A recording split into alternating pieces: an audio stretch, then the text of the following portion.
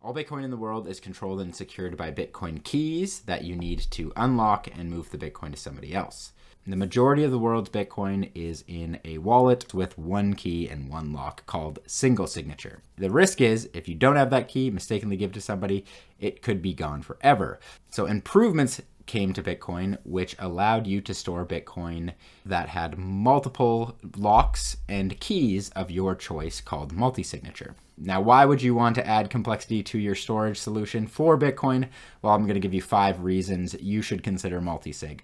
Number 1 is what we talked about previously, single points of failure. If you ever lost that device that had the key on it, you ever lost the backups to it, you forgot where you put it or how to back it up, you threw away your hard drive in the dumpster, well then your Bitcoin would essentially be stuck forever because you just have that one key. You could also have that key taken from you or stolen from you, whether somebody tricks you into providing that, somebody takes the device, guesses your PIN, guesses your password, steals the backup, and they have that one key that can unlock it and send it directly to their own wallet of their choice. Now you can create multiple copies of that one key to avoid losing that, but it doesn't solve the problem of somebody getting that one copy and moving that Bitcoin. So in a multisig, you can have multiple locks with multiple keys. So you could, for example, set up a 2 of 3 multisig where you have 3 total keys, 2 of them are needed to move Bitcoin. So if one key was compromised, if one key was lost, it doesn't justify the rest of your setup because you still have those 2 keys, protecting you from single point of failure. And second is multisig helps with your physical security.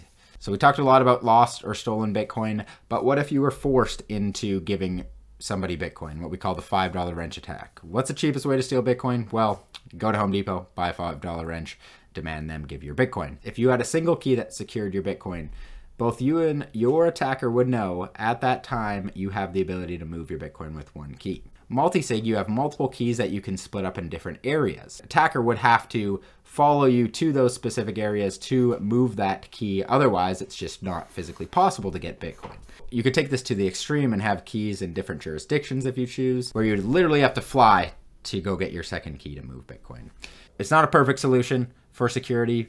That's why it's still important to protect your privacy and secure your setup. Third is collaborative key management or collaborative custody. Let's say you had business Bitcoin or Bitcoin you wanted to store in your family or in a trust. Now, giving one key to that business executive or one key to that family member, if you had a single key to your Bitcoin, they are at risk today of unlocking that Bitcoin, running away with it, taking it, losing it, all that single points of failure your business partner or family member would have. In a multi-signature, we can delegate those keys. So you could have a key, a business partner could have a key, where you'd have to work together to unlock the Bitcoin. It would not be possible to just move it with one key. This is perfect for treasury management, escrow of Bitcoin. You can even use key agents as a service. Companies like Unchained will provide a service for you to use their key as one of the keys in your multi-sig setup, helping protect from that single point of failure, helping with escrow, can help with loans, and inheritance moving forward. I think the fourth benefit is inheritance.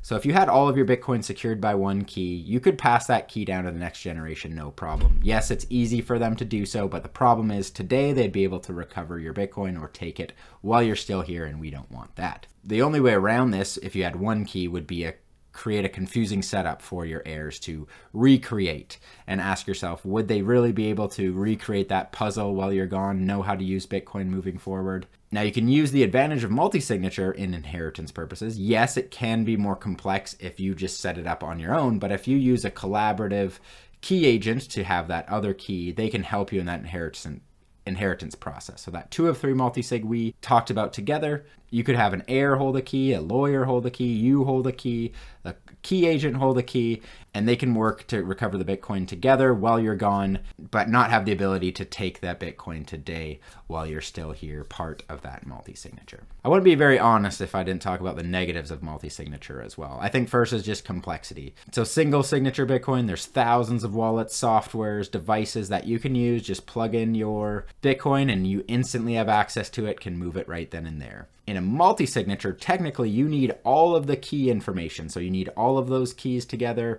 You need to know the quorum information, so how many keys, how many locks you have. And if you don't have all of that information, you don't have all the pieces to the puzzle, and your Bitcoin essentially would be stuck forever. So if you don't know what you're doing or don't get help with this setup, I would definitely think long and hard about setting up a complex multi-signature. And it's definitely not as convenient because when you go to move Bitcoin, you have to have multiple keys to approve the transactions, to unlock it and send it.